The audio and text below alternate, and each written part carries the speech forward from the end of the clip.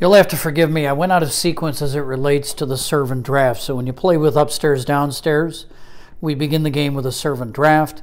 I went out of sequence because I'm one person. And if you're playing competitively, somebody goes first, and to compensate people for not going first, for the disadvantage of going second, third, fourth, fifth, sixth, is the person who's going last. In this case, in a two-player game, York is going second. They get to choose their player board. Well, I just threw two player boards out there, but they get to choose their player board and draft their servant as part of setup before we see what's in the market and what our objective cards are. So I'm forgetting about those things, and I think I'm going to have York take a useful man. And you know what? I would normally pick the cook, but I want everybody to see the power early on of a head housemaid. So I'm going to grab that, and I'm going to return these back to the servants for hire. Excuse me. And we are now going to begin with Wessex. And what do we need to do first of all? Excuse me while I get rid of the cat. We come to our round track, and I'm going to be doing a variant which is my very favorite, which is variable courtship. And by getting an 18, season 1 is going to function as a closed courtship. I'm using the larger courtship cards for those who have used profane language trying to shuffle my little courtship cards in the original game. So we have functionally a closed courtship, which is going to certainly affect our strategy early on. And in round 1 here, I'm going to begin with Wessex. Now there's a reality. Every game of Obsession I've ever played, if I have this glorious tile available to me, I go out of my way to purchase it without exception as my first play if that's out there in the market for me. If I can get it by hook or by crook, I'm getting it. So we're going to go ahead to the tennis court, generate the money we need. We're going to grab my one guest who does not require service, which is nice, along with the Viscount, and that's going to give me 600 pounds. It's 500 pounds for this. I'll take one of my beautiful Nanny Narking coins and ride on back over here. Put my servant's quarters there. That Nanny Narking coin. Whoop! What's that doing there? That must have been from an earlier cut. When I did this turn before I realized I missed something. And then we're going to break down. So we're going to flip over the bowling green, put this in my discard pile. It's my active hand, my discard pile. Servant's quarters is set to go. I'm done here. We slide over, and we need to repopulate. I'm not going to do this extensively. I'm going to sort of cut out repopulation and clean up once I've done a few turns, but I'll go ahead and grab a tile. Looky this. We have a still room, which is a backer tile. Place a servant here to use him or her twice in a future turn. Fascinating little tile. That comes out there, very expensive, but that is going to flush down as soon as we get to the second season. So now it's the turn for York. So York's thinking is to go ahead and get busy with the private study. Private study is something you want to play. In particular, when you have the useful man, you can enhance the value of the private study. And so I'm generating 300 pounds here so I can get into this carriage house. And then I have now flipped the private study, which has the great advantage of setting me up for very lucrative future village fairs in future rounds. Clean up. Active hand, discard pile. Repopulate the market. Look at that ice house coming down cheap, even though it's got a $200 premium. Interesting thing is you need a cook on the backside to take advantage of that. Let me show that for people who are not familiar with it. So on the front side, the backer proposal is that the useful man's the one that gathers the ice. Getting the ice is quite a big deal in the 19th century. Requires a lot of manual labor. The ice house is stocked with ice, and that leads to the invitation to 3 gentry to enjoy a dessert course, which generates pounds, and the cook is required. So that's an interesting tile, but obviously got to be aware of what's needed to take a full advantage of it. So let's reach in here and let's grab a new tile. We have flower room. Flower room comes out there. And we are at the end of round 1. Let's go to round 2. Slide over here. Now, when you're doing a closed courtship, what you have to keep in mind is that you want to sort of compare your progress in different categories. Right now, we have 1 victory point in both of these categories here. I have retained the 3 victory points here by not playing the private study yet. So I've got to ask myself a question. Do I want to give up the revenue and reputation that comes for planning for the village fair, which if you look on the back side, I got to remember there's people not real familiar with the game. You can see there's real value there for in round 3. So I have to think, do I want to have the advantage in the courtship of 3 victory points that will lock up the essentials courtship? Or do I want that money and that reputation? I think I'm going to go ahead and gamble a little bit and not go here. I'm going to rotate my service. And what I'm going to do is I'm going to come to the front parlor here because I'm going to use my head housemaid to her advantage. And that is going to be to get the young lady of the house and her mother to play whist in the parlor. Put that there.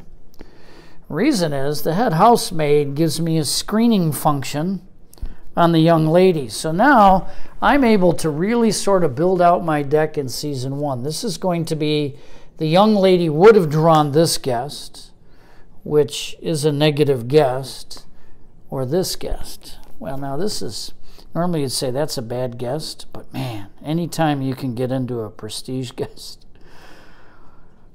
she's worth it to dismiss later. Keeping her, normally, just for convenience, I'm going to set them there, but discards normally would go under at the bottom of the deck. And now this is the lady of the house. She looks at these 2. My guest mix right now, given my head housemaid and the 2 favors there, that functionally can be, with my servants' quarters, a screened invite and 100 pounds each turn. And that's the first card I ever developed right there. Very first one. So I like it. I'm going to take that. Going to discard that. So that is the 2 guests that have been picked up. Going to put them in the active hand. Clean up. Oh, almost forgot my 3 reputation. Very important.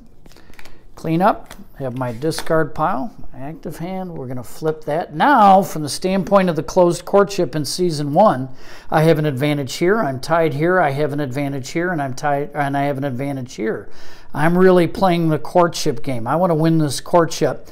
This person's going to be sort of setting themselves up to prosper in the future village fair rounds. But we'll have to see now how they respond to what I played. That took some thought. I was off camera for quite a while because York really wanted to get into this ice house. That would have given him an advantage in a service courtship. Excuse me. And it's quite a powerful little tile when you think about it. I'm able to generate reputation and money at the first level on that. Second thought was to get into the tennis court, but if I did that by playing this, that -1 victory points for all sporting activities that you embark upon, which don't do much for your reputation, would have cost me in the courtship for sporting. And I wanted to get into that for obvious reasons. I could have played that in round 3, but then I can't generate 500 pounds. I could discount that down to 400, but for the village fair, I want this useful man to be here because he's going to generate an additional 200 pounds. So I'm going to take a little bit of a meek approach here. I've gone to the bowling green and I have service to provide for my two guests. I'm going to generate 400 pounds. Love these coins. Generating 400 pounds, 2 reputation. 2 reputation there. Tidy up my business. And then I'm going to break down. Flip the bowling green so at least I tie there. And I have 400 pounds. I could take that tennis court and fall behind, put that in my discard pile.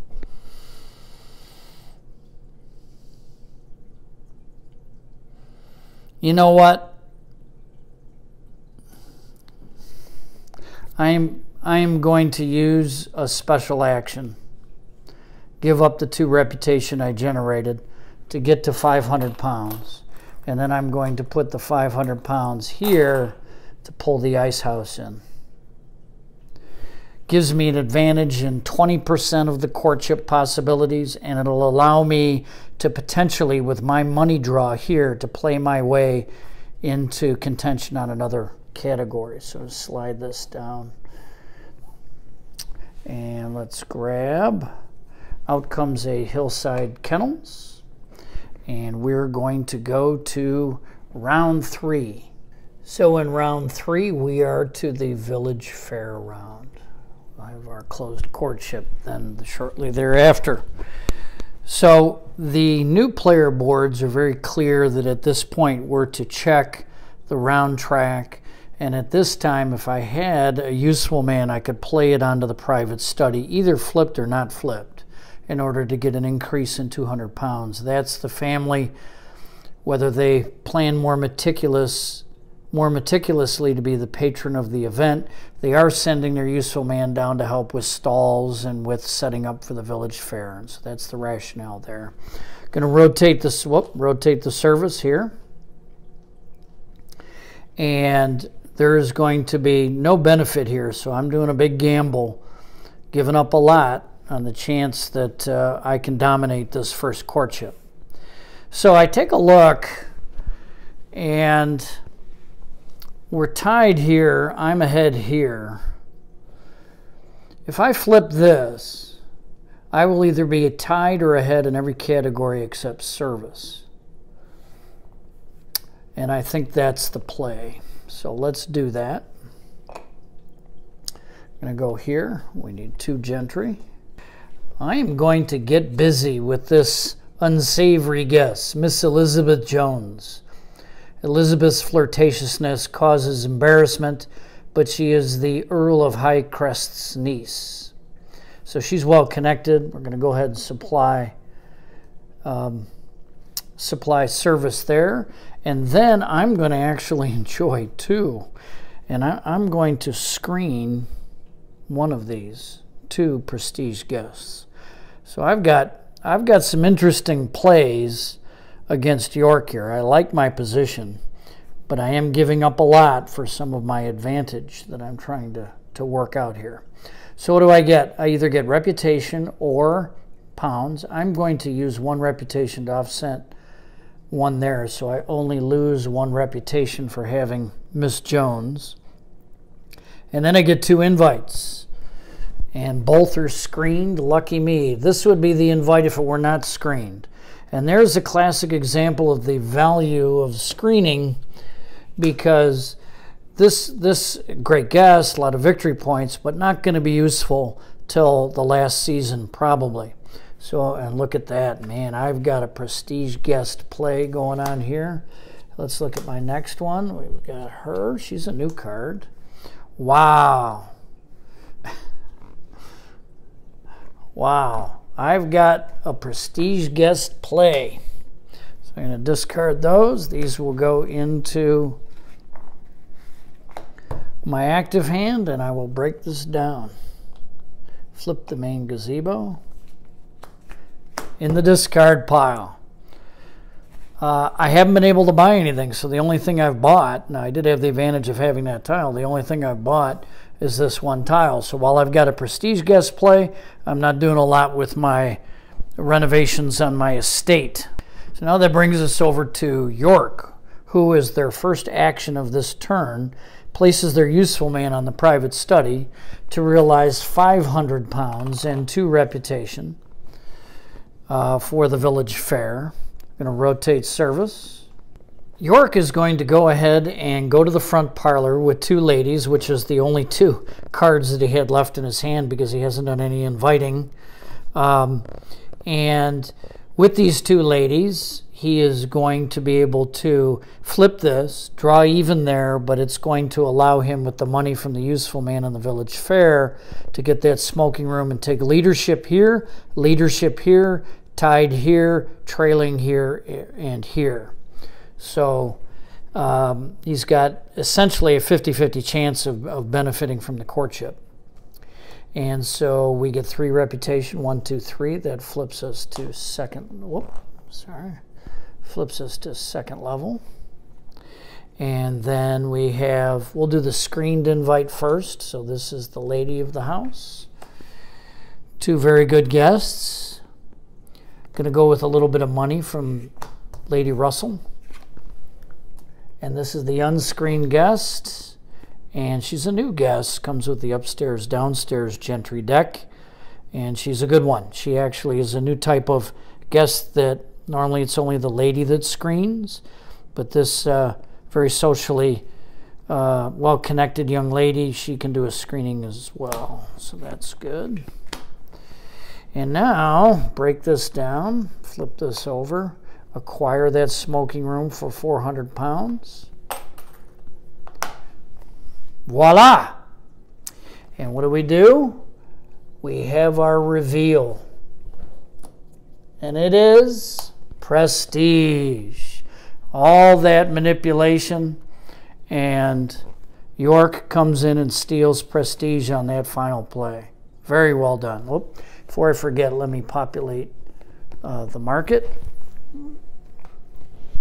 Come in with a riding stable. And now, I'll bring it up on the screen. You will see I've added an indication for the when the reserve triggers at the end of season 1 for service tiles, at the end of season 2 for prestige rating 1 tiles. So now coming back live, what this means is that at the end of season 1, we need to purge any service tiles that that are in the market over there, and that brings in a West Saloon. So that's the first example of how the reserve works. We're now into season 2. We're going to move the first player marker over, and we're going to roll the courtship dice. 20, another closed courtship. Now, one other thing we need to do, we need to dump one of our objective cards. None of them, I'm not discouraged here. I do see a riding stables here. I don't want to give up on my only group. I'm going to go ahead and part with the stateroom, put it there. And over here, not going to give up on that just yet. I definitely got to start hiring. I see that they got the smoking room. There's another smoking room, but the odds are low. I'm going to go ahead and part with that.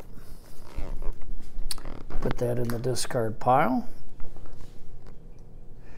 And we're moving on to another close courtship in season 2.